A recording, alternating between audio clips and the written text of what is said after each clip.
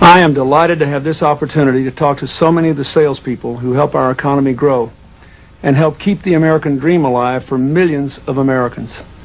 In America, if you work hard and play by the rules, if you take responsibility for yourself and your family, you should have all the opportunity you need for a better future.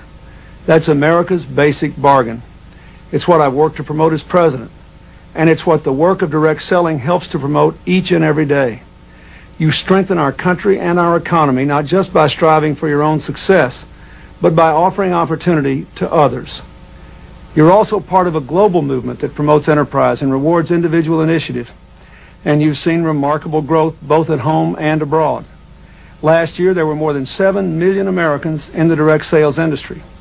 An average of 69,000 new distributors and salespeople join your industry every week. In addition to providing opportunity, you build our American community.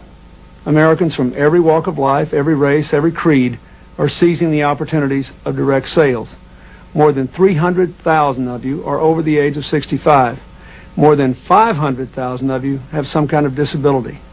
3/4 of you are women, trying to strengthen your families and raise strong children without the fear that a glass ceiling will hold you down. In a very real way, your work promotes our values all around the globe. There are now more than 21 million direct salespeople worldwide doing business in 125 countries. I've followed your industry's growth for years now, and even I was amazed to learn that there are more than 100,000 direct salespeople in Russia and over 600,000 in China. But we need even more of the kind of opportunity direct selling represents. Your industry gives people a chance, after all, to make the most of their own lives.